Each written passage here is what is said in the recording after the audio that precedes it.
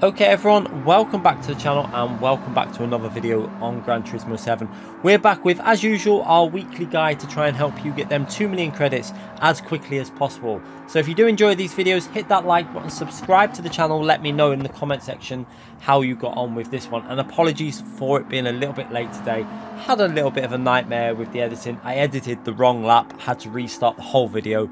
And yeah, started again on this one. So yeah, a little bit of a frustrating day, but we've got there in the end. So yeah, smash that like button and let's get on with this. So as you can see there, we're in the Veyron Group 4 car at Le Mans. It's going to be a fun one. Let's go into this and show you how to enter it. So go into sport mode in the top right hand corner, and from there you'll be greeted with the online time trial section. Click on that, you'll have two separate time trials. We have a guide for the Red Bull Ring one, so you can check out that on the channel as well. But we're going to go into the Veyron Group 4 car at Le Mans. And you can see there the current goal time is a 42.837, 4 minute 22.837. I predict that's going to be a 4 minute 21.750 by the time this ends to get gold, around that kind of level. Now, I am in the top 10, so if you do want to load my Ghost up from in the time trial section, you can chase my Ghost, so feel free to load it up from there. But let's get on with this and try and help you get this gold as quickly as possible. I spent quite a while doing this today. I really wanted to get a 14. There was a 4 minute 14.89 in this if I was to hook it up, but I just didn't hook the lap up. But we'll go through it now. So into turn one, you're going to take this corner flat out. You're not going to lift until you actually get a little bit further into the corner here. You can see here, you just give it a little lift as you go through the curb. And then as soon as the car's in a straight line, before the total sign, you're onto the brakes. Now try and keep the car in a straight line during the braking phase, or the car might snap and you'll end up in the barrier. Now at this point here, you're going to try and turn in very early. You can take a lot of track limits off on this curb. Look at that, all the white line is irrelevant. Your right tyre can go all the way over that, so all the way over there. And again, on the entry into this corner, you can go in so early again, left hand tyre again, over the white line. It's not going to give you any invalidated lap if you get it done right. So again, just don't take too much off, because it will invalidate it if you take too much off that corner. But again, aggressively on the exit, use some of the curb, and now power your way on this downhill section. Be very careful on your right here of them little signpost bollard things on the right, because if you clip them, it validates your lap. So yeah, some strange track limits for this combination. Now into this next corner, as soon as the car straightened up, onto the brakes. Now you're going to try and take a very tight line into this corner. Don't go too far out wide, and then onto the power nice and early on the middle of the apex. And again, be very careful you don't clip them bollards on the right, because again, that will invalidate your lap. Amount of laps that got invalidated for me today doing that is quite frustrating. But yeah, into the next braking zone, you're going to brake just now.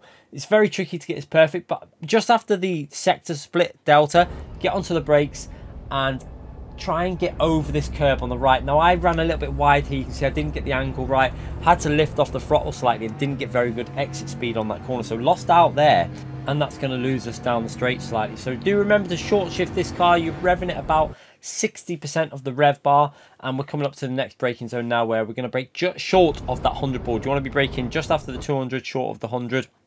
And now you're going to start turning in very early, because again, you can take a lot of this corner off, and you're going to see how this second sector split is not the greatest because of that exit of that fast corner going onto that long straight. So again, all the way over the curb, and try and get it rotated in. It's a little dab of the brakes here to give a bit of rotation just as you come off the curb, then back onto the throttle as you're going over the curb. You see onto the throttle now, and just try not to run too far wide there. The white line is basically the limits, and you can then get on the power maximum over the second sector split. Now at this point here, I'm a little bit down. I'm actually, that second sector 42.119 is actually nearly a tenth and a half off what I should be through that sector, so a little bit disappointed with that sector time there. And now into the next braking zone, again 100 boards, braking before them 100 boards at the end of the straight. And again into the braking zone, try and trail brake this car in quite aggressively. You want to get it rotating in, so left hand tyre is going to go over the curb, so trail brake in, left hand tyre over the curb, and then really quite aggressively swing it back to the right, because you're going to dab the brake just to get a bit of rotation, and then you see over the curb and then onto the throttle as early as you can, because you want to carry as much speed as you can all the way up this next straight. Just be careful you don't go too far wide there, because you can invalidate the lap by going over the curb too much. Again, make sure you're shifting around 60-70% with this car on the straights, because that is the optimal point on the red bar.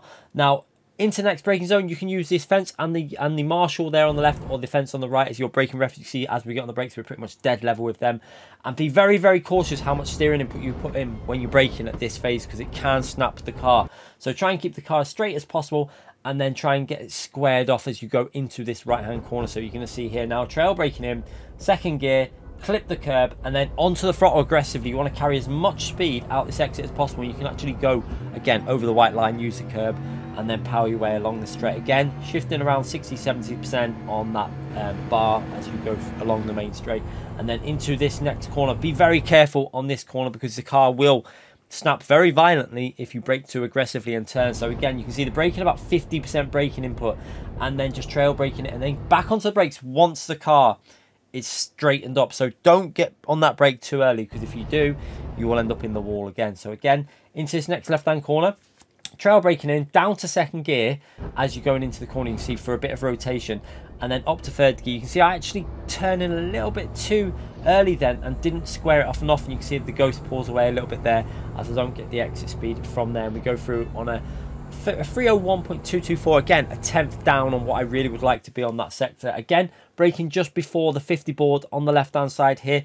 Make sure you're braking early enough to get it slowed down so that you can really slam the throttle down on the exit of this corner. So you can see as we're going into this corner, a tiny little bit of trail braking as we go in, and then keep your eye on that throttle input really aggressively on the throttle as we power out of this corner. It's important to get a good exit off that corner, because it will obviously carry the speed all the way up to the next right hand corner. So again, short shifting all the way up the straight, and again from this point here, you're going to go down to 6th and then down to 5th gear as you're putting the brakes in just before the green Astro on the left there. So again, be very careful the car doesn't snap here. You've got to try and keep it nice and smooth, right hand tyre as close to the curb as possible, and then aggressively on the throttle, because you're going to carry as much speed through this section as possible. You're not going to lift here. Again, flat on the throttle, turning while you're going through the left hand corner, and now you're just going to give it a tiny little lift off the throttle here. You can see a little lift off the throttle and a tiny little dab of the brakes as we go into this next left hand corner, and that's just going to be enough to keep the car rotating as you're going through aggressively on the throttle. Now again, another little dab of the brake as we're going into this next right hand corner. This is all putting the weight transfer onto the front tyres to give you more grip on the front of the car, so you can carry a bit more speed as you're going onto the throttle around this long right hand corner. Now we're into a very tricky left hand corner. So as you're coming through this right, you're going to swing it back to the left, little dab of brakes before the RMC board there, and then again you're going to see you're going to try and get back onto the throttle as early as possible and up into 5th gear as you're going through the corner. So you see that early 5th gear shift, and then that'll power you out the exit and all the way into the final few corners. Now again, very tricky corners to get right these, but you can really take advantage of the track limits. So keep an eye on these track limits as we come into here, braking midway, pretty much halfway of the pit entry box there in terms of the tarmac, and again down to 3rd gear, so 4th, 3rd, and now start rotating it in with a bit of trail braking as you approach the corner. You can really take advantage of the track limits here. Look at the left hand tyre, up onto the curb, almost onto the gravel, the ghost in front that we're chasing. That shows you what limits you can get away with there. And again, right hand tyre is going to do the same here. So again, a little dab of the brakes to put the weight back onto the front, rotate it to the right. That will give you better line into the final chicane now. So again, as soon as the car is pretty much straightened up, onto the brakes here to slow it down for this final chicane. So again, braking down to 2nd gear, and again, you're going to really attack these curbs. Keep an eye on just how much you can take off. So up to 3rd gear, over the curb, and again onto the final part, up onto this sausage curb. You can see middle of the car basically over the red sausage curb, and try and get on that throttle as aggressively as you can and carry the speed all the way to finish. Not the best final corner that I had done, but we still go over the line for a 4-minute 15.350. Now again, there is definitely a 4-minute 14 available for me on this.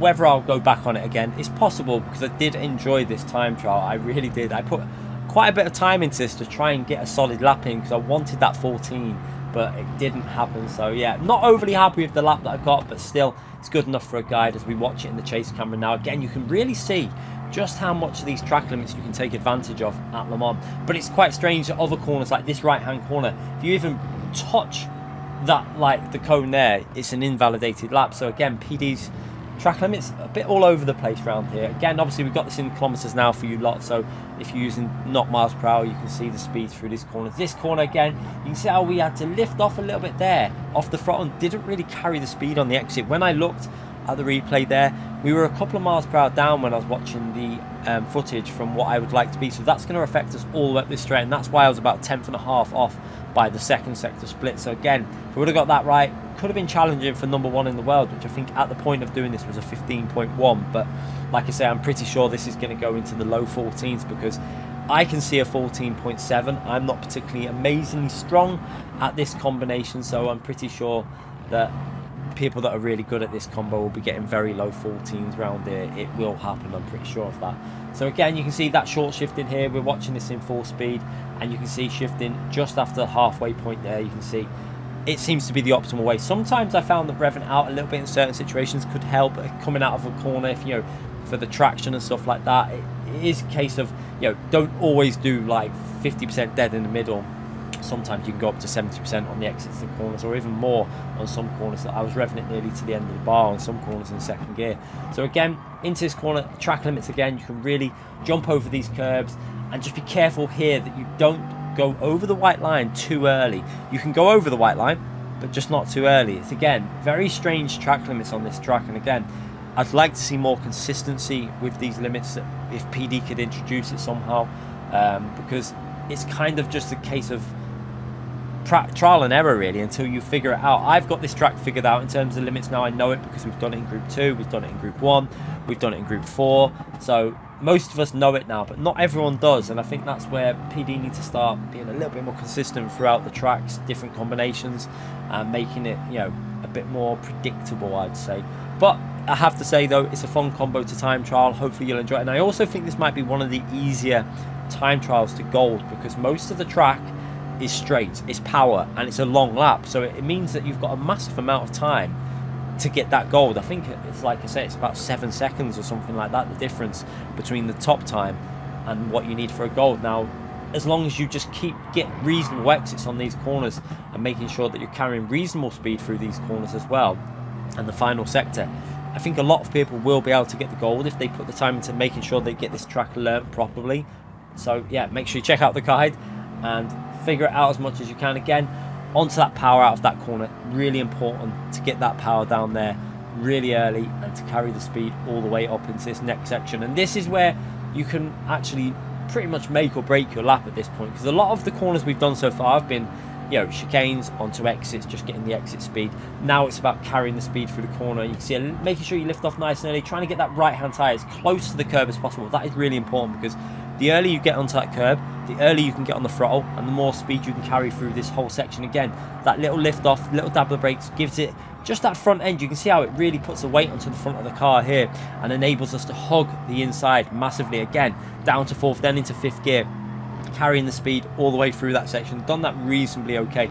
Probably that there made up for my mistakes earlier on when I lost probably about 2 tenths on them other corners, so we did make it up a little bit there, but it could have been so much quicker if we'd have just got that first the second sector a little bit better. Again, into this corner, not too bad there. Final corner a bit scruffy. You can see I didn't really get the line perfect on that final corner, but it could have, you know, it could have gone a lot worse. It could have been invalidated like some other laps that I'd done.